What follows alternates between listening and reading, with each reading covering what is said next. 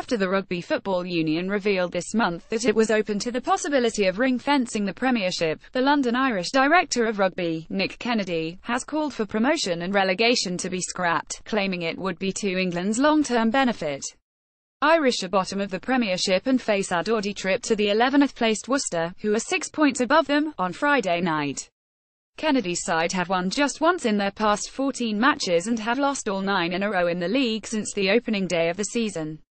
Considering defeat by Worcester would leave Irish staring into the abyss, Kennedy's views are perhaps unsurprising, but he also believes ring-fencing would accelerate the development of young English players. Irish won the Under-18 Academy title 2 seasons ago but, whereas in the past homegrown players such as Jonathan Joseph, Marlon Diard, Dylan Armitage and Alex Corbisiero have gone on to win senior international honours while still at the club, the more recent crop have not been in a position to make similar strides.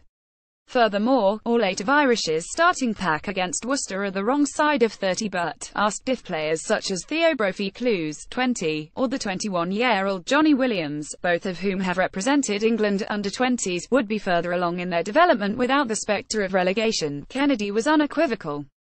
"Yes, I think all Premiership clubs would give more EQP England qualified players a chance," he said.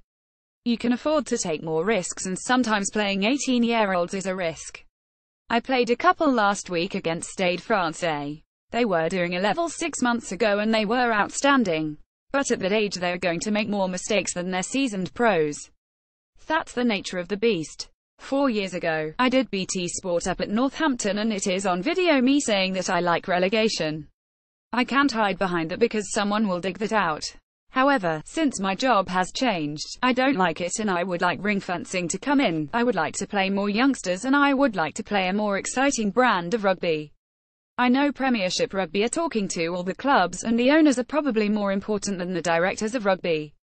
Ring fencing the top flight, potentially with Bristol added to make 13 teams, is a proposal under discussion in recent months, and while entry to the Premiership is unlikely to be cut off completely, it would be for a few seasons at a time to allow teams such as London Irish the opportunity to readjust.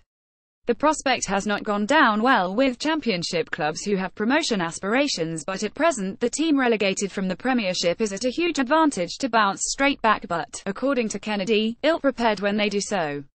"We enjoyed our season in the Championship. It allowed us to rebuild," he said. "But as you can see from our first run of results it has not prepared us for the Premiership." Last time out in the Premiership, Irish were heavily beaten at Gloucester after David Pacer's red card on the stroke of half-time, but before that they collected losing bonus points against Bath and Wasps. Injuries have been a common theme across the board this season, but Kennedy has been among the most unfortunate and lost Fergus Multrone, who was due to captain the side on Friday, to an ankle injury on Wednesday. "It's never good when they bring the golf cart out," he said. "Then you know it's bad. A lot of Premiership clubs have had injuries. We've had 19 at one stage, but we've had really big ones. Everyone sees the league table and we don't have any players who bury their heads in the sand. They are passionate, caring players who will do everything they can to try and make the club climb the league. Everyone knows the score. It's a case of this week making sure we nail our detail.